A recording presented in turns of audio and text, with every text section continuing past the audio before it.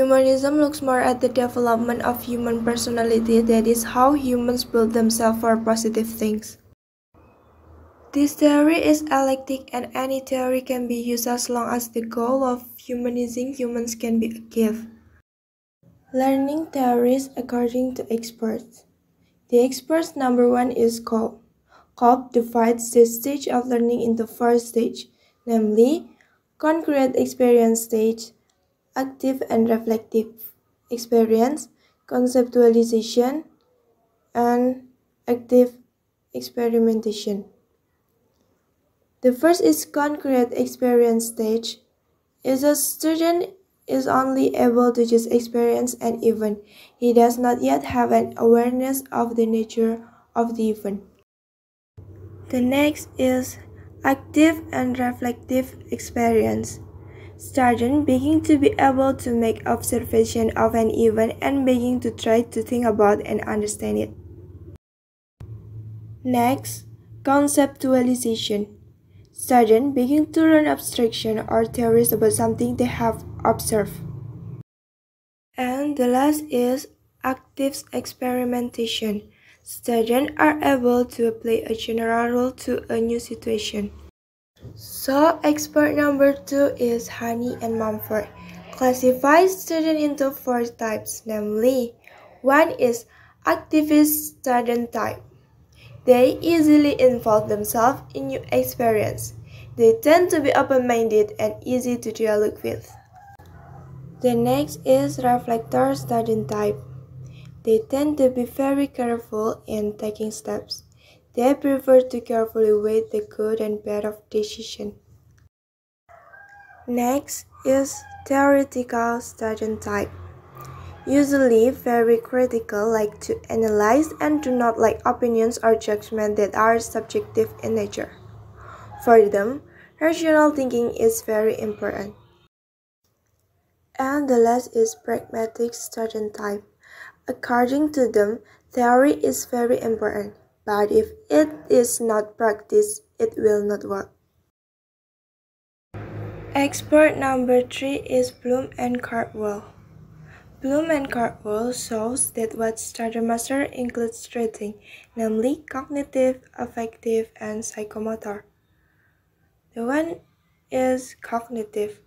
Cognitive has 6 levels, that is, knowledge, understanding, application, analysis, synthesis, and evaluation.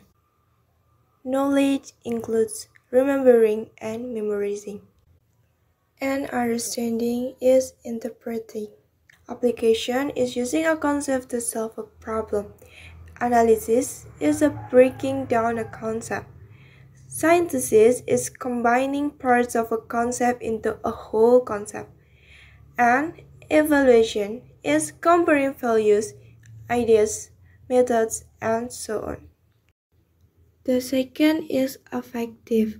Affective has 5 levels. That is recognition, responding, appreciation, organizing, and experience.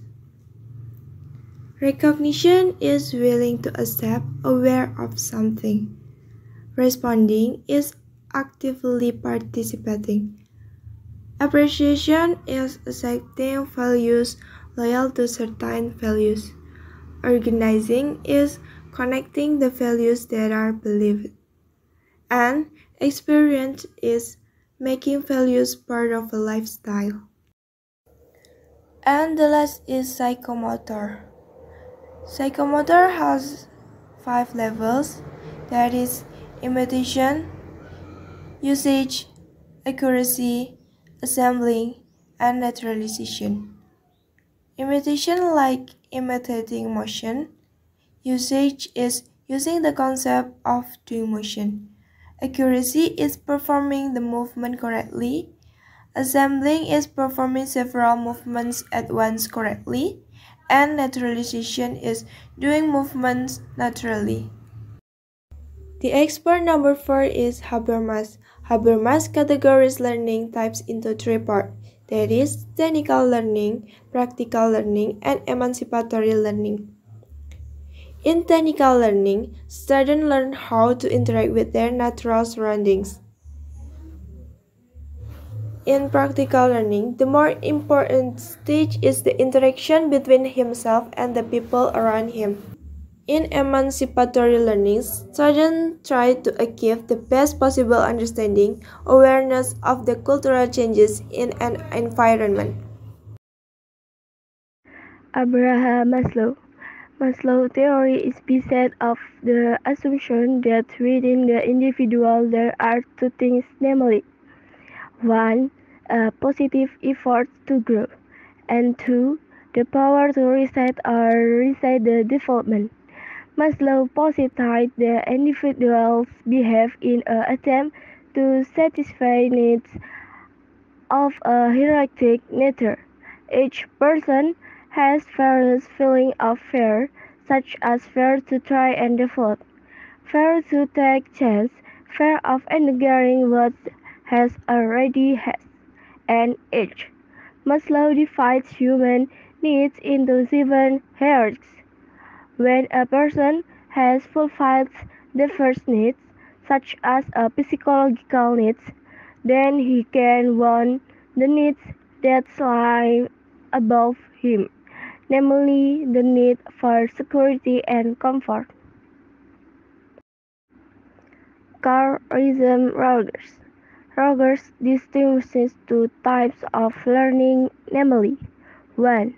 Cognitive and 2. Experiential.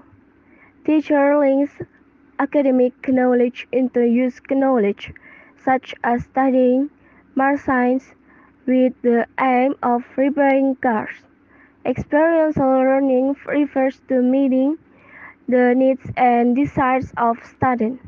Experiential learning quality includes personal student involvement, initiative, evaluation by students themselves, and the effect that's imprint on students.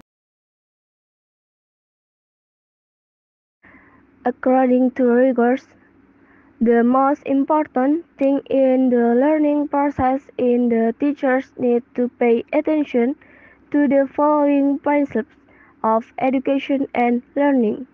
1. Being human means having a natural power to learn. Students don't have to learn about meaningless things. And 2. Meaningful learning in modern society means learning about process. There are three constructs that form the important basic of the theory, namely organisms, paranormal files, and the self.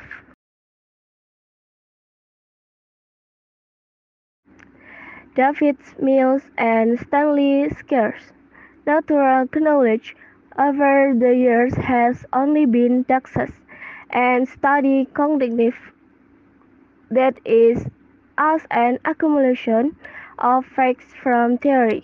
However, practice in science always involves affective element which including the needs for knowledge, the acts of inspiration, and, imagination in creative endeavors, knowledge, experience, and age.